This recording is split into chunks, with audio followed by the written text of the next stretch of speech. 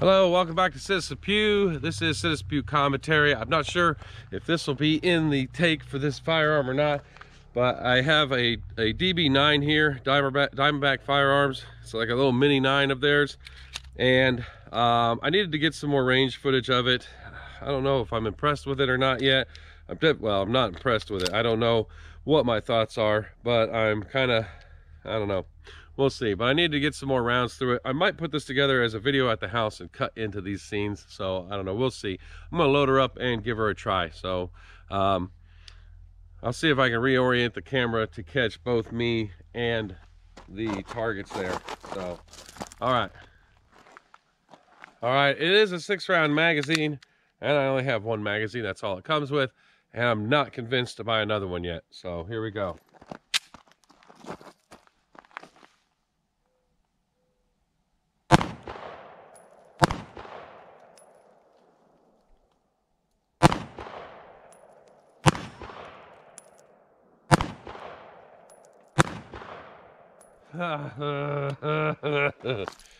I can't even tell where I'm at. Things bouncing all over the place. So it has a lot of kick for its size, and there's guns that are similar size with that don't recoil as bad as this one. So all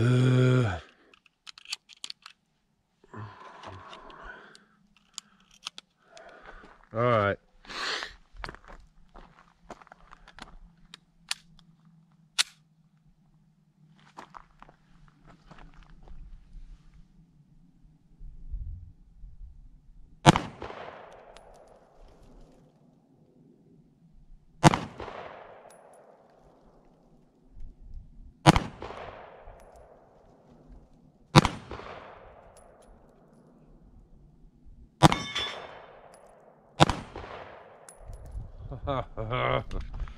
I'll give it a few more. I am aiming super high with this thing. Holy cow. Super high. Like the sights are lined up and like an inch or two above the target. Crazy. It's about to get dark.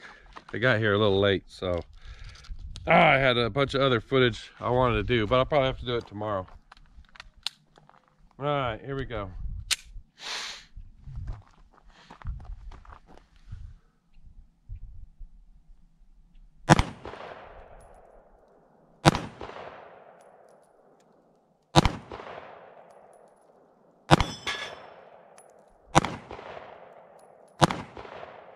Yeah. Oh, I can't even tell. I am holding it as steady as I can. But man, this thing shakes all around my hand. It's so thin and light. I don't know. It might be good for somebody else, but I'm not feeling it for me. I don't know. It's a neat little firearm, though. I mean, for the size and stuff and the shape of it, it's not working out for me. I don't know. I'll probably do the video at the house, so. And I am going to add some stuff here at the house on this firearm, the DB9.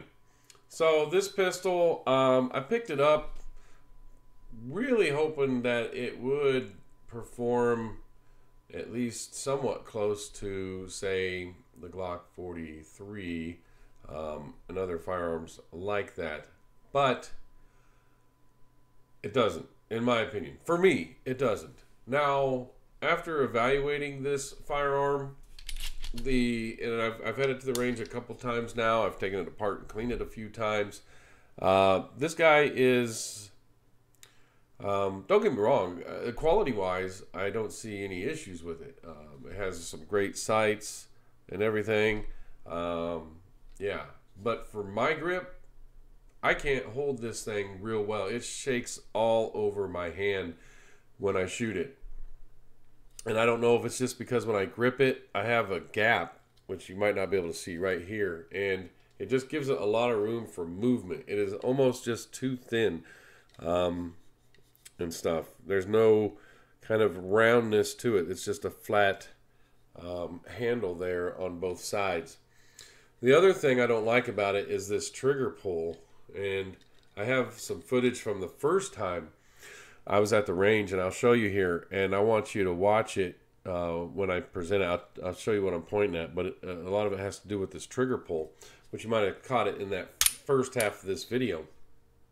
So I have it set up right now. It's ready to go, and watch this. So look at that. That's how much trigger pull before you feel any really resistance. Now watch when you hear it fire.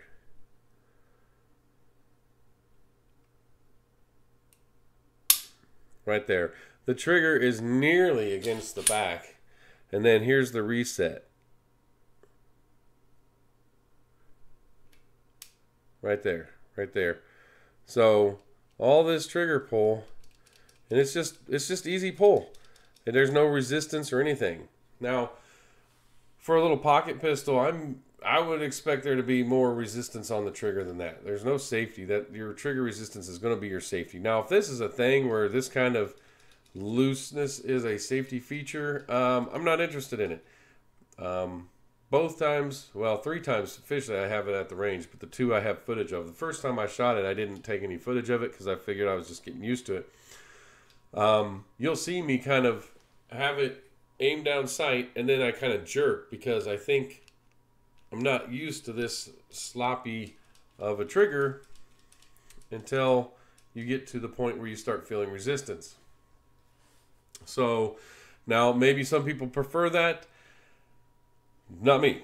That's why I'm saying this guy is not for me. The things that make it impossible for me to use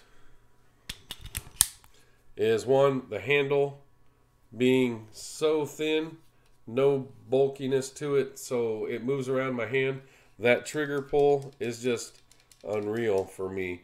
And then the kick on this thing, I don't know, you know, my Glock 43 doesn't seem to kick as bad as this guy does, and it's not that, it's really relatively the same size. So it just kicks all over the place. And maybe that's because of the hand grip, it's kicking all over. So that may be a combination, those two features together, giving me the issue. But that trigger pull, man, I can't do it. I can't do it. So, you know, I'd be interested to know if you have a DB9, if you like it. Let me know if that gives you a problem, or if getting this grip on there gives you a problem. I don't know if it's because of the shape of my hands. I mean, I don't have massive hands, but I don't have small hands either. I would say they're upper mid-grade size. So I don't know what the gauge is for hands. But yeah. But I just cannot get a grip on this thing that prevents it from just bouncing all over the place in my hands when I shoot it. And then this trigger thing makes me jerk when I'm getting ready to shoot, and I'm like, I think it's gonna, I preemptively do something because I'm used to my normal the firearms I normally use for personal protection and concealed carry and all that. So you know what? Let me roll this other clip. This was the second time I was at the range, and I got a couple clips from it. Let me roll that real quick and watch my hand, and you'll see me jerk. You'll see me jerk. And I've tried to, offset that, but then when I move back and shoot my normal firearms, and then I move back to this, I do it again, which I did in the first half of this video, because that was a couple weeks later. So, anyhow, let me roll that clip. Here it is. Whew, here we go.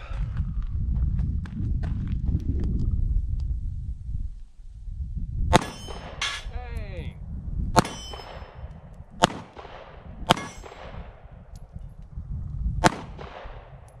Oh, man, that's a little kick.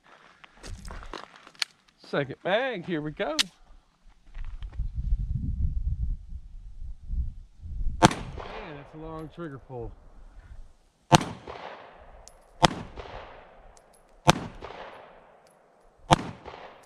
All right, there you go. You saw that. So that's why I'm saying I'm saying this is not for me. I don't think it's a bad firearm per se as far as the quality goes. and it's fired every round I put through it. The reliability seems to be there. And granted, I've only put maybe 150 rounds through it now, but I haven't had a single feed issue or nothing. So, like I said, as far as that goes, this thing is, it's pretty nice. It looks nice too, and it's compact. But like I said, I just cannot seem to get it to do what I need it to do. Like I said, it bounces around in my hand, and that trigger pull is something I cannot get used to. I mean, my normal firearms, that doesn't exist. I feel resistance on everything, but this one, no. There's nothing. It's so easy to move it there. And then the pull is so weird right back in the back half there, and the reset is weird. I don't know. So maybe it's something that if this is the one I trained on for weeks on end, I would like it. But as of now, right out of the box, especially after getting my Taurus GX4, which I don't know if you've seen that video. If you watch that video, I like that thing right out of the box. I was shooting fine with it. There was a few adjustments I'll probably have to do if I put it in my normal, routine of concealed carry and personal defense. But I mean, right out of the box, I was hitting targets and stuff. This guy, So I don't know. That's my thoughts on it. But as of right now, the DB9 is not for me. If you have one and you like it, please leave a comment down in the comment section. If you've shot one and you can relate to the issues that I've been having, let me know. I'd be interested because, like I said, right now I'm leaning that it's not going to be a piece that I apply to any form of my home defense, personal defense, self-defense preparation. So, all right. That's my video. Thank you for watching. Yeah, y'all have a good day.